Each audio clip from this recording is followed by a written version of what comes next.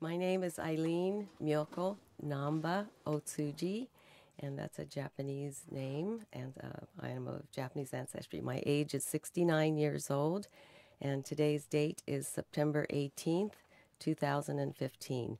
We are located in Sacramento, California, and I am sitting here with my friend, good friend and colleague, Marielle Tsukamoto. My name is Marielle Tsukamoto. I'm 78 years old. Today's date is September 18th, 2015. We are in Sacramento, California. And I'm sitting across with my good friend Eileen Otsuji. We are colleagues serving on the Japanese American Archival Collection Board, among other boards.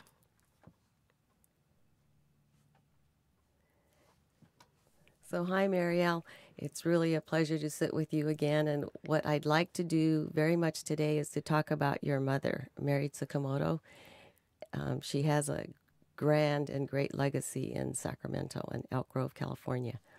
Well, I appreciate the opportunity, Eileen, and I am anxious to tell my mother's story because although her story is unique and she leaves a lasting legacy, I believe that her story is typical of many children of Japanese immigrants. Her father came from Okinawa in 1893, and my mother, Mary Tsuruko Dakuzaku Tsukamoto, was born in San Francisco in January of 1915. And during that time, there was a lot of feeling of anti-Asian sentiment on the West Coast. There were laws that prohibited anyone from Asia owning land, acquiring citizenship in the same path that Europeans had, so it didn't matter how long you were here. Not until the McCarran Act was passed in 1952 could Japanese immigrants apply for citizenship. So she grew up in an atmosphere of knowing that she was of Japanese ancestry and not a real citizen. And this is something that I know affected her.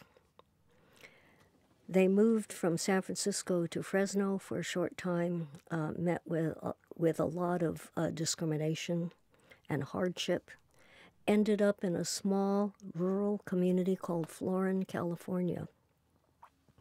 And there, she was sent to a segregated school. Only the Japanese children were there. It was stated in the board minutes that these children are unable to learn. So, when you say board minutes, what are you referring to? Each school district had a school board. And there were independent small school districts. So Florin, which was a small rural community, had its own school district, and it was Florin Grammar School. The Japanese children were sent to school in the old building, which was on the east side, on the east side of the railroad tracks. The new school was built on the west side. So between 1921 and 1938, that school was segregated. When she got to high school, there was only one high school. She went to Elk Grove High School. And while she was there, she had a wonderful mentor. There was a young teacher named Mabel Barron. And I think Mabel was a rebel. Mabel taught the speech and drama class. My mother was very good with speech and drama. And there was an oratorical contest that was sponsored by the Daughters of the Golden West. And Mabel sent my mother's name on as the best speaker from her class, and she was, so elated that she would be able to be in this oratorical contest. And later on, the principal, Mr. Smedberg, came and talked to her and said that there's been a mistake. that people like you are not eligible to be in this speech contest. And of course, my mother was just devastated. So that was because of her ancestry? Because of her ancestry. Only, racism. Caucasians could. And I think specifically Japanese people could not participate. And my mother describes being so elated and proud to walk down the halls of Elk Grove High School. And after she got the news from the principal, she said she just felt like shrinking into the walls and to become invisible because she was so devastated and ashamed of being Asian, because now you're not a real American. So Japanese specifically, right? Specifically of Japanese ancestry. Mabel, on the other hand, was livid. She was not one of these teachers that sat back, and I'm sure she gave him a lot of trouble. Mabel took my mother aside, and she coached and trained her to be an outstanding speaker, and that is why later in life she was such a great communicator. And Mabel found other organizations, mostly Japanese Christian groups, that held oratorical contests because their speakers were not eligible for these other contests that were going on in the schools. And my mother won a trophy at an oratorical contest, and that, I think helped bolster her confidence again. I'm sure Mabel did other things, but during that time, in the 1930s, the University of California at Berkeley had no tuition. It was free. My Aunt Ruth, who was 2 years older than my mother and the eldest in the family, was given permission to go to Berkeley. Both my aunt and my mom were really bright.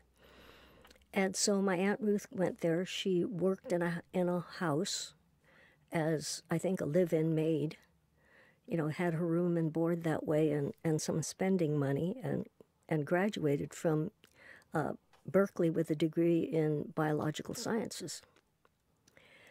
2 years later, when my mother graduated from Elk Grove High School, it was determined that she would go work in the fields. Everybody had to help out. You had to pick strawberries and grapes and work in the fields, and, that's how the family got to eat. So what year was that? I can't remember. I think it's 1930s sometimes, probably 1933. So maybe the Depression years? Yeah, it was right in the middle of the Depression. Mabel wouldn't have it. She went into the strawberry field several times and just harangued my grandfather until he finally admitted, okay, Mary can go to college. Because Mabel said, Mary is bright, she has to go to college. In addition to that, Mabel drove down to Stockton, to what was then called the College of the Pacific. It was a small private school that was owned and run by the Methodist Church. And Tully Knowles was the chancellor. And I don't know how she talked him into it, because Tully said, it's too late, all the scholarships have been given out, I'm sorry, we don't have anything to offer her. Somehow, Mabel talked him into taking money, I think, out of another fund. He paid for her first semester's tuition. Mabel got her a place to stay with a local doctor, arranged to have her be a janitor in the science building, went back to Elk Grove High School and talked to teachers. Remember, this is the middle of the Depression, to pledge to give my mother $5 a month spending money. Wow. And further, she asked teachers and friends for clothing, which Mabel was a skilled seamstress, and she made a wardrobe for my mother. Can you imagine that? What a wonderful teacher. 2 years later, Mabel was no longer teaching at Elk Grove. Do you think that was retribution I'm sure she and did punishment? other things. I'm sure, I don't know. But Mabel was not one to sit back. And she was willing to fight the establishment. But my mother, because of Mabel, wanted to be a teacher. And when she went to Pacific, they told her, "Oh, I'm sorry, people like you can't become teachers," which was true. Even though you had a degree, most places, you didn't have job opportunities. And my uncle was accepted into Bolt Law School, which is a very prestigious law school at Berkeley. But he dropped out because he knew that unless he had money for his own practice, he'd never get hired as a lawyer. So he came home. And that was the environment in the 1930s. My mother, unfortunately, had juvenile arthritis that it started acting up when she was in high school. And by the time her third semester came around, the middle of her junior year, it became so severe that she could no longer work and had to quit and come home. She married my dad, who was a farmer, and his parents lived with us on the farm. And that is what she did. She was a talented pianist and had been the Methodist Church pianist for a number of years, all through her high school years. And so she played the piano at the church. She was active in what was formed as the Japanese American Citizens League, kind of in response to the anti-Asian sentiment along the West Coast. It was a national organization. There were different chapters. There was a Sacramento chapter, a San Francisco chapter, Sacramento, all over, mostly in California. And that she was always active in community and church things. Her one dream, to be a teacher, could not be reached at that point in her life. So how pervasive was that racism that your mother was facing? She was educated. Many of the Issei and Nisseis, of course, did not get the opportunity to have an American education. But your mother, and especially being female, was a pioneer in going to the university. I don't think my mother was the only one. Well, not the only one, but very right. few, because, there was the cultural attitude of, well, girls will, stay at home and then maybe go to city college or just get married and have a family, but they were supposed to be homemakers. I think it wasn't as pervasive as in some other cultures, because in the Asian culture there was always respect for academic knowledge. And the minister and his wife were a strong influence in all the lives of the families. The minister was an aristocrat, and usually most of the people that came from Japan were the peasants. They had nothing to lose. They left because there was, Japan was a society that was based on class and caste, and if you were at the bottom, like European serfs, you could never move up. And so many of them came. The minister, Reverend Sasaki, was an aristocrat, and he was the firstborn son, which meant that he was the heir apparent. He leaves his little land. He marries this young girl who came from, he said, a better family, because Mrs. Sasaki attended finishing school with the emperor's sister. So she was very cultured. Here she came to this little farm community. They had 5 children. Can you imagine a minister's salary in a poor rural community where just farmers? And the Christian community was always smaller. The Buddhists had, a bigger congregation. They had a bigger church. They had more money. But the Christians were the poor ones. So at times, Mrs. Sasaki, who was an aristocrat, schooled with the emperor's sister, had to go out in the fields and pick strawberries to feed her family. But she did something else. they would have school after school, so they would go to, grammar school or high school. And then afterwards, there was Japanese language. So most kids came home from school around 3 o'clock and they went to Japanese language school. And in that Japanese language school, Mrs. Sasaki and Reverend Sasaki did some amazing, wonderful things. They taught the kids to do Shakespeare. I don't know whether they did it in English or Japanese or what. They did samurai stories. And she taught them correct Japanese and correct manners. These were country bumpkins. But she taught them proper etiquette, which was amazing because many other communities didn't get that. She taught them a refinement. And I believe that one of the things that influenced that congregation because of her background and her both of their educations is that many of the Christians did try to go to college. So it wasn't that unusual. My dad, even though he couldn't afford to go, but he went to junior college. Couldn't graduate because it was the middle of the Depression and my grandfather was getting older, right, so he came home. So there was a respect for education. So as far as your mother, she went to what is now known as the University of the Pacific in Stockton. Did she graduate No, from she there? didn't graduate because the middle of her junior year, she had to quit and come home. Oh, was that medically or? Well, her arthritis was so severe that she could no longer work, and then, she couldn't afford to stay there anymore. So at what point did World War II? Well, she came home in evacuation. 1936,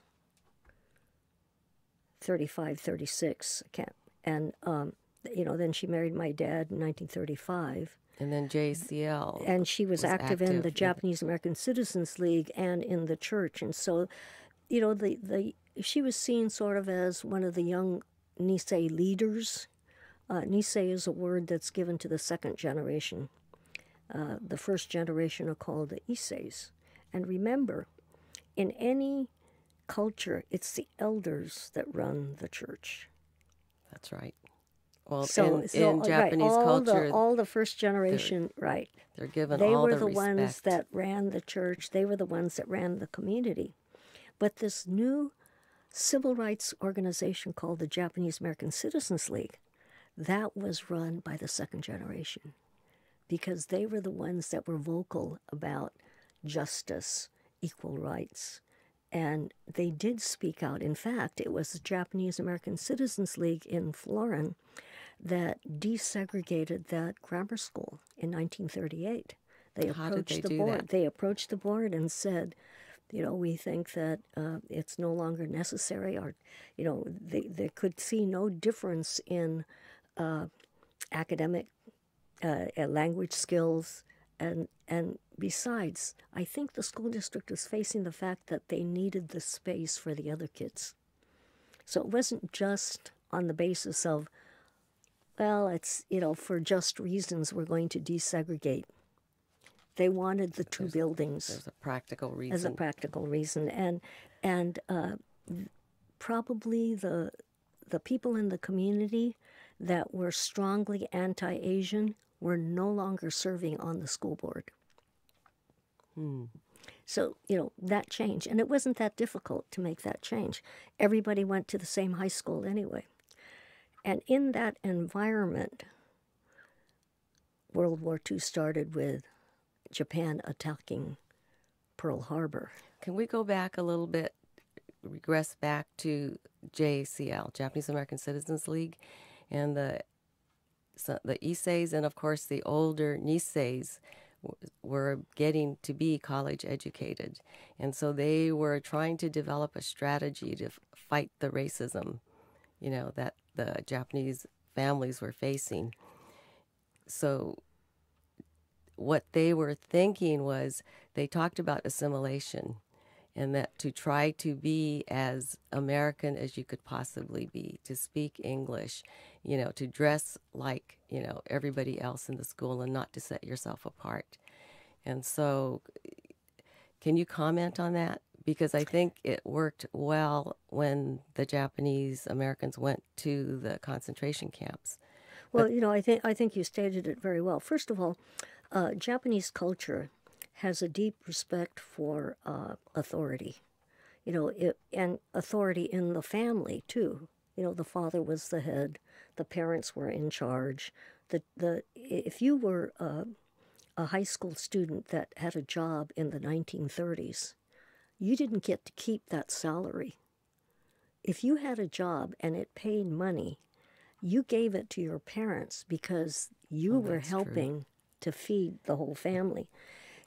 When they had 8 or 9 children, they worked on the farm. Nobody got paid. It was for the family. So the family structure was very, very strong. As many immigrants, they wanted something better for their children. That's right. And I think the Issei's, although they didn't speak English very well, many of them couldn't read English, they understood they didn't have the same rights and certainly had no right to vote or do anything else. They knew that unless they could get their children educated, they would always be at the bottom.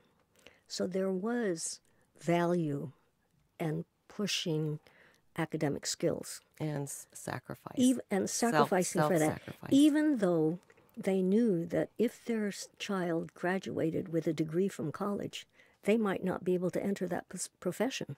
So that was your mother's situation too. That was my mother's situation. She wanted to teach, but at the college they said, people like you can't get a teaching job. And she understood that because all she had to do was look around. There were no other teachers in the schools that she attended. I think there were pockets of people that were teaching. Chiune Obata, who was a well-known artist, was teaching at UC Berkeley in the 1930s. Of art, yes. But that was very, very unusual.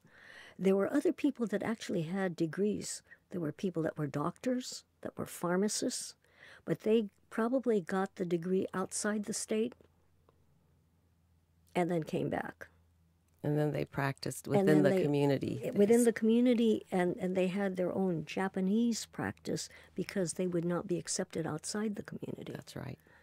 Yeah. And, I think there was always the hope and the dream.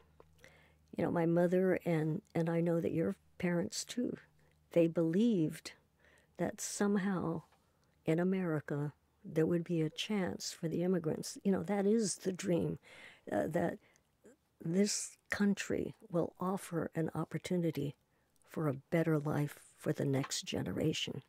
And they were willing to sacrifice and to work hard and instill the values that would make their children accepted into society. It just so happens that in Japanese culture, much of the value system that they brought from Japan is directly in line with what the Pilgrims believed in.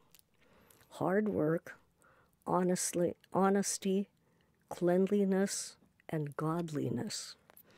Now, why do you think that the Buddhist Church calls themselves the Buddhist Churches of America? The Buddhist Church offers Sunday, Dharma Christian education, Buddhist education for their children on Sunday. In Buddhism, they don't go to, a building to have a service on a day of the week. The only time they use the building if somebody dies, right? Well, it's the temple, so they go there. This is my uncle in Japan. My father's sister's husband was a very highly respected school teacher and principal in their village in Japan. And so when he came to Sacramento to visit, of course, I took him to the Buddhist church. And he said, the children are here for Sunday school. He says, that's very interesting. And so I asked him, what do you do in Japan? He says, we don't do that. He says, we have the temples. We go when we feel like it or if there's, an occasion to do that. But he says they're raised with that philosophy every day. It's not something that you go on Sundays to learn. It's in the home, it's in the attitudes, it's behavior, it's what you do. So I always thought that was an amazing philosophy. That's part of trying to assimilate, to be accepted in the society, you have to be Christian. That has been what society expects. So when the Buddhists came, they wanted to look more Christian. And so they adopted many of the Christian practices, although they were able to keep their Buddhist religion. And now we have a lot of non-Asians that are Buddhists. Oh, yeah, it's becoming very mainstream. It's becoming very integrated. And very integrated and very accepted. And, people understand Buddhist philosophy because it's more of a philosophy than, believing in a God. It's a matter of beliefs, right? Not belief. And I know that we've sort of sidetracked, but I think that's an important issue because the basis of the communities was the religion, whether it was Buddhist or Christian. That was the glue. It was what held the community together. They came for the various cultural events. And, for the Buddhists, every person knows that the Buddhists in the summer have Obon, and they know that if they go there, they're going to get great food, and they'll have, booths and dancing, and it's sharing the culture. So do you know what Obon is, just to put a little background here? Yeah, why don't you explain? I think for StoryCorps and for the record, I think it would be good to explain why that is such an important cultural event.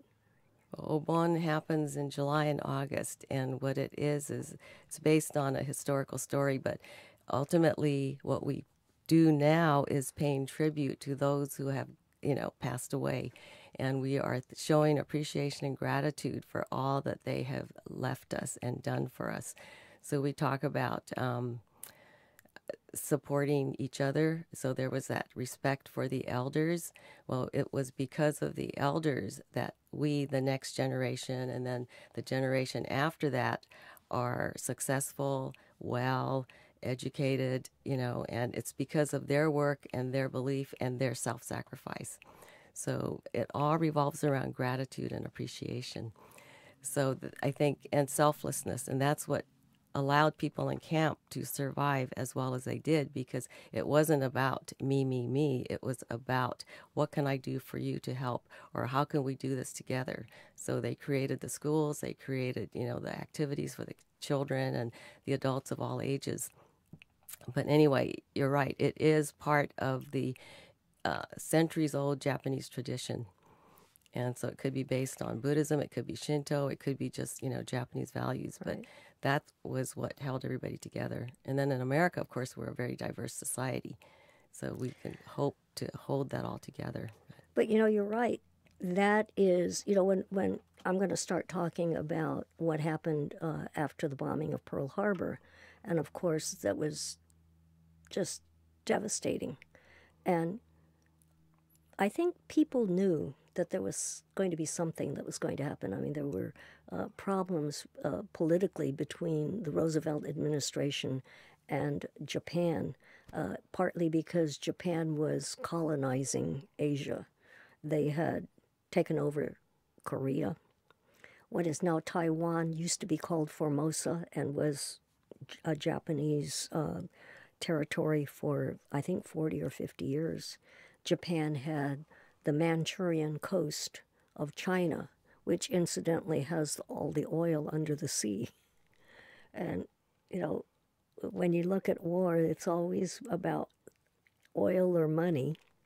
Well, my father said that. My father is Kibe. He was born in the United States in Sacramento County, but raised in Japan. He went there when he was 5 years old and stayed until he was 17. And he was always very interested in politics and government, even as a child. So he has always told me that when we talk about Pearl Harbor, it makes it sound like the Japanese were just doing it, unilaterally without probable cause. But he said that going back to World War I and then in the 1930s, he said the United States was also doing their colonizing and Russia was moving in, and, and I don't know, the history that well, but there was all this political and, upheaval just like we have now in the Middle East. And he said that the United States had embargoed Japan so that they could not get their oil and their natural resources. But, when you have, the news coming from the West in the United States, of course, things are slanted. So we know that as we grew older that we had to look at, all of the factors and be objective. And so that being said, Pearl Harbor happened, and your mother, I want to get back to your mom. Your mother was in Florin, and she was an educated woman, and the Issei's, her parents, probably didn't speak Japanese, or at least, the community as a whole, the Issei's. What did your mother do? Well, yeah, you're right. There are many people that did not read or speak English. And so when it was apparent that we were going to be ordered out, my mother, as the secretary of the Florin chapter of the Japanese Americans League, decided that she could serve the community by making sure that information that was coming from the Third Army, it wasn't quite military rule, but, they were ordering us out. They put signs up. People who couldn't read, didn't know what was on there. She would go around and serve as an interpreter. And she also offered that service to the military commander that was in charge of taking people out of the area. They called it an evacuation, which was interesting because we weren't being saved from anything. We were going to be sent to prison. But they told us it was an internment camp, and I don't think people understood it was a prison. And I'm going to tell one story because she knew that Mrs. Kimura had a child who was born severely mentally retarded, although he was, I think, almost 30 years old. He could not walk. He could not speak. He had to be diapered, and he was small, about the size of a 9-year-old child. And so she would tie him on her back, and she would go out and work in the fields. And my mother had the unenviable job of telling her that she couldn't take him. He had to go to a hospital, and they sent him to the Stockton, what they called the insane asylum at that time. How old was he? He was 30-something. Oh, my. But he had been retarded all his life, and she fed him, she diapered him, she cared for him, carried him around on her back during the day as she worked. And we were going to leave in May. We already knew that. And you're saying we, but tell me how old you were. I was 5. Okay, 5 years old. The whole community was going to leave. Everybody on the West Coast was going to leave. And they came a month before we had to leave. They didn't even give her that time. And they came in a white panel truck, and there were 2 guys in white suits with, what do you call it? From the mental institution. Right, from the mental institution with straitjackets. A straitjacket. And they ripped him out of her arms, put him in the straitjacket, and put him in the back of that truck and drove off. That's horrible. It was just horrible. My mother just couldn't get over it. And all she could do was hold Mrs. Kimura, and they just cried. Wow. So what happened to the young man during the war and then after When the war? Were they reunited? Right. No. We were sent to Fresno May 30th, and middle of July, they received word that he died. Oh. His mother cooked for him. What kind of food was he getting? He didn't know any other language except Japanese. He only knew his mother. He probably had the mental age of a 3 or 4-year-old. So why do you think the military acted the way they did and not to make an exception in that case? I think they made a decision that all persons that were not able to walk, that were disabled, would not be in the camps. Just as they, the story that I tell when I talk to 5th graders, I talk about people not being able to take their pets. And there's a picture of a dog that gets left behind, is so devastated and doesn't eat and starves to death. The family gets notification that, the dog died. Well, if you had 120,000 people, most of them living on farms, how many dogs do you think there would have been? It was not possible. And I know in Sacramento County, nobody has told me for sure, but I do know that one of my friends had to tie his dog up on a post as they left on the train to Fresno. Well, I'm sure the dogs got exterminated. We didn't get very far in the story. No, but we talked about a lot of interesting things. But, you know, my mother was a dedicated educator. When we came back in 1945, and of course, you know, I think there are people that will tell the story of what happened inside these camps. She wanted to be a teacher, and she had that opportunity because Isabel Jackson, who was the principal and superintendent of Florin Grammar School at that time, gave her that chance.